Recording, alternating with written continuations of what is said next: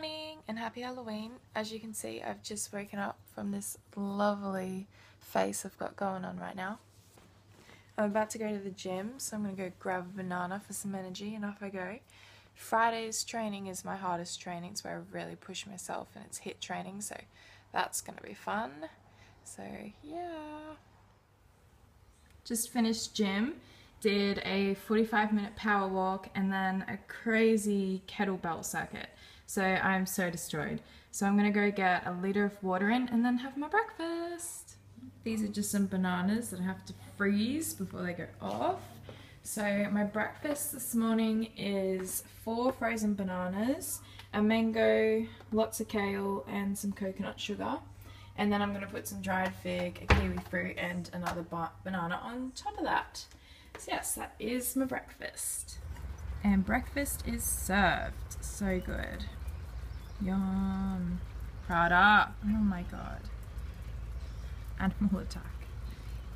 Lunch is my favourite. Dried figs. Probably going to eat like the whole bag. Totally forgot to film this and I've eaten like half of it because I was so hungry. But this is just Govinda's curry, rice and a lentil dal. Dalhill or something? It's really nice. I'm actually freaking myself out with these contacts right now. So as you can see, I'm a vampire. So it's 11 o'clock and my friends went to another club, but I'm feeling sad. So I'm back at her house, chilling in bed, feeling sorry for myself. It's going really great.